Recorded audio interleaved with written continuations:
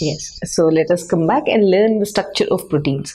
So we very well know when we speak about proteins, protein is a series of amino acids arranged and joined by peptide bonds. That is what we've learned. So whenever a long chain protein or a polypeptide chain has to form, one amino acid is again linked to the other amino acid. As I said, first you're going to start with the N terminus and then go with the C terminus, correct? In between each amino acid, there's a removal of water and it forms a peptide bond. So first learn the peptide bond and then come back to this topic, that is classification of proteins. Now, when I speak about proteins, basically based on their structure, this is the classification based on the structure, means how is it a straight chain polypeptide chain, or it is a coiled, or it is a pleated structure, or it is double coiled, or further coiled, the secondary structure coiled. So based on the structure, proteins are classified into primary structure of proteins, secondary structure of proteins, and it is again divided into tertiary and quaternary also. So once I am done with this, I'll go to the tertiary and quaternary. So again, secondary structure is divided, or it's again classified into alpha helix. That means the protein or the amino acid, they coil the alpha right-handed helical structures. Yes, we'll be doing that.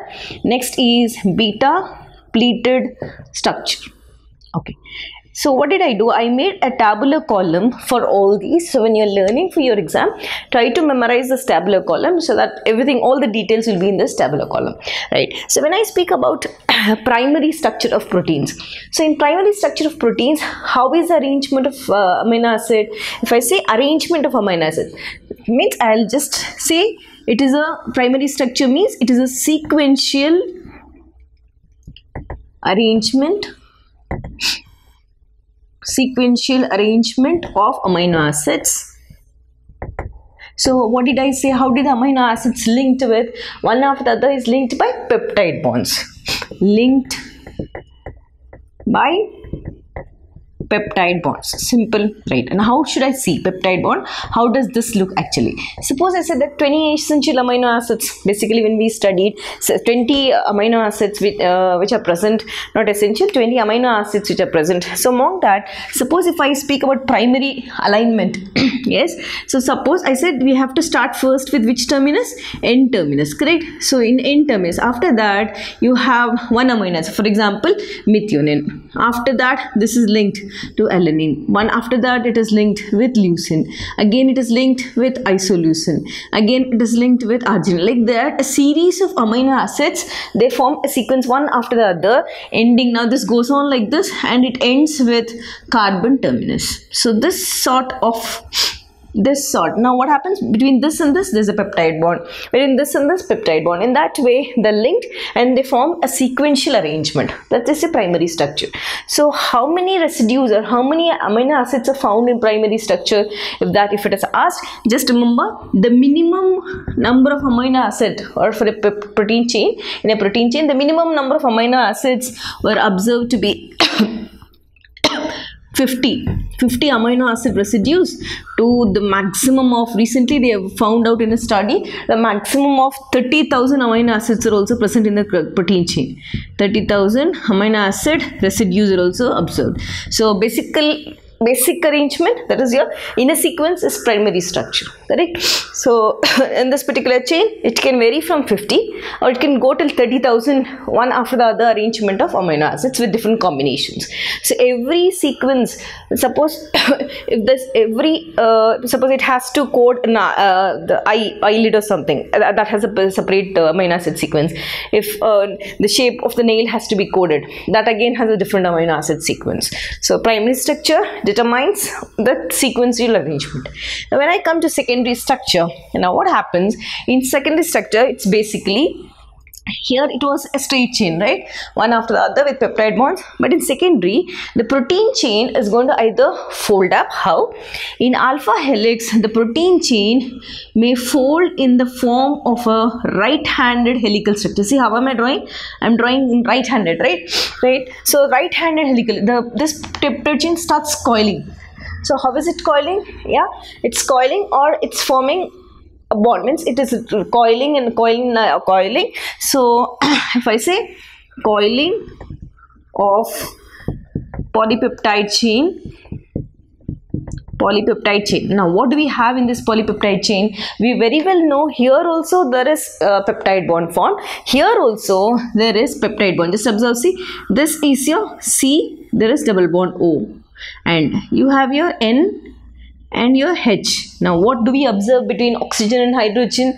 Yes, very important, there is a hydrogen bond here. I'll make it larger. C double bond O, there is a hydrogen bond formed between N and H. Observe. Again from here, if I speak C double bond O, again here N and H, again a double bond. In that way, again here, if I speak N and H, again a peptide bond, C double bond O. So what are we observing? In alpha helical structure, the coiling of polypeptide chain occurs with what? With formation of hydrogen bonding. So hydrogen bonding, the most important specialty, you have to write this, hydrogen bonding in between the amino acid chain. Here did we observe hydrogen bonding? No, we didn't observe any hydrogen bonding, but here because of the compact structure of the proteins, the hydrogen and the oxygen and the hydrogen come closer together and they start showing us hydrogen bonding.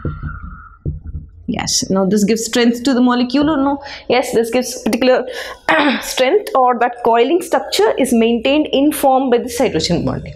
Done. Now when I speak about the amino acid residues or pairs, it is observed that this right-handed, so for one turn, if I go with this one turn, for one turn, almost 3.6 amino acids were observed. So for one particular turn, 3.6 amino acid residues were found. Yes, done. Now once I come back to beta pleated structure. So basically in beta pleated structure, it is the same polypeptide chain, but now what happens, one polypeptide chain again forms a zigzag folding, again one more forms a zigzag folding. How does this look in beta pleated? In beta pleated, basically all these are, suppose, polypeptide chain, right? This one is folding towards this side, so this is like this, it's folding. Now this is folding like just like your pleats, it's folding again, right, again like this, in this way.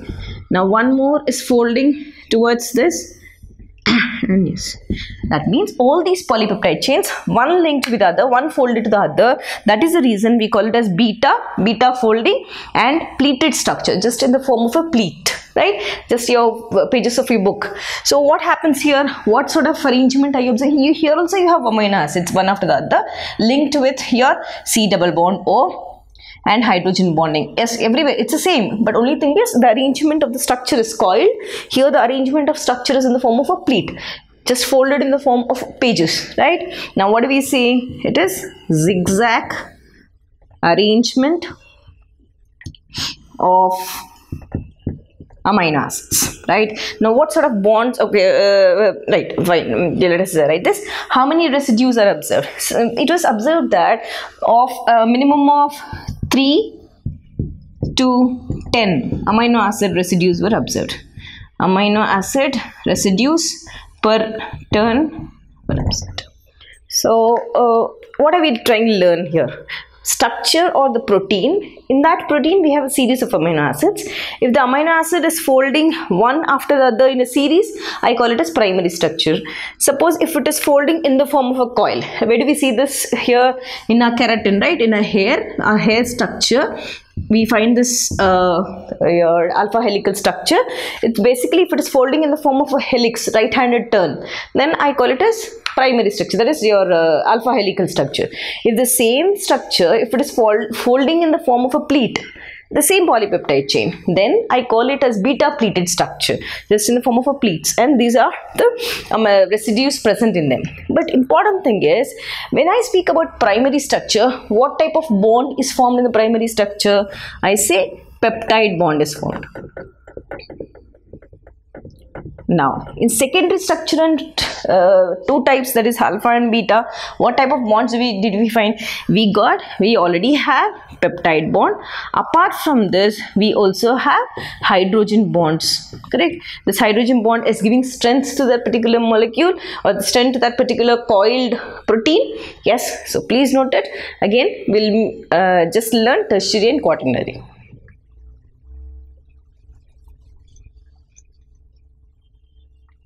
Yes. Now let us come back and learn now tertiary and quaternary structures also. So when I speak about tertiary and quaternary structures, yes, it's simple. Only difference is in your tertiary there's further coiling of your amino acid. Now what happens? Now in a primary, gradually one amino acid started forming peptide bonds. Here when I speak about your tertiary structure, let us write tertiary. Right. So in this tertiary structure, how are the amino acids arranged? Let us draw the diagram and then you will get to know.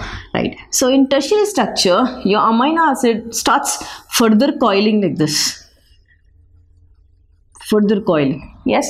So you will just write further coiling of which structure? Primary got coiled into secondary. Now further coiling of secondary structures. Further coiling of secondary structure of proteins. Now here amino acids residue, if you count, it is many, right? The coiling. So particular amino acid residue data, maybe I'm not sure about this data, I can't give you this data, but please ask your biology teacher for this data, number of amino acid residues for your tertiary. Important thing what you should remember is what are the type of bonds formed. Type of bonds formed, observe carefully. In this coiled structure, as we know, yes, peptide bonds for sure are there, correct? That is the base bond formed compulsory. Apart from this, there is a bond formed called disulfide bridges. Remember, very important. Disulfide, SUL5D, disulfide bridges. What are these disulfide bridges? Yes, like this. Even your rubber, you have sulfur bridges to increase the strength of that rubber. And the same, this disulfide bridges also allows or increases the strength of this coil, protein coil, the amino acid coil. It will not allow or weaken this coil. Means it will not allow it to demold. It will just hold that coil in its position. So disulfide bridges increases or it will hold the structure of that amino acid or the protein. Apart from this, there are van der Waals forces of attraction acting on them. Because you have, why do we have van der Waals forces? Because you have your carboxylic end and the amino terminal end. Yes, both the means you have both the ions existing. So van der Waals forces start acting on them. Apart from that, after disulfide bridges, you also have, just see, as I said, what did I say? They have hydrogen bonding earlier because your CO and NH, your CO and NH forms hydrogen bonding. Yes, so hydrogen bonding also is observed in tertiary. We don't have disulfide bridges in secondary and primary. We don't have van der Waals forces of attraction secondary because they have ions, right? They try to hold that coil together. So we don't have that, but we have peptide bond and hydrogen bond present in them, correct? There is some other force called, observe carefully, I'll just say it is called hydrophobic and hydrophilic ends. Okay, where did you study this? You studied this hydrophobic and hydrophilic in your grade 10th in missile formation, you remember? So hydrophobic is fear of water, hydrophilic is water loving. Here also in terms of proteins, very simple, the hydrophobic ends are buried inside. And the hydrophilic end, what are the hydrophilic ends here? Your CO minus and your NH3 plus, correct? So your hydrophilic ends or the ionic ends are exposed out like this, so that they, when they dissolve in water, it easily dissolves. That is why we showed the formation of Zwitter ion, right? So the hydrophobic ends are, what should I say? They are buried inside, just like your missile. Even in your missile, what do we draw in the soap molecule? All the hydrophobic ends are out, arranged one after the other, and your hydrophilic ends are exposed out, so that it works clearly, or it works with your soap molecule, correct? Sodium stearate, that is your soap, it works easily with your soap and the dirt is removed. Here also same, hydrophobic ends are buried inside, this is your hydrophobic end, and your hydrophilic ends, this is your hydrophilic, are exposed out. This particular thing, right? So these are the different forces which are acting in your tertiary structure. Now when I come back to quaternary structure, what happens? So in your quaternary structure, in your quaternary 4 degree, in your quaternary structure, basically it is further coiling of your tertiary.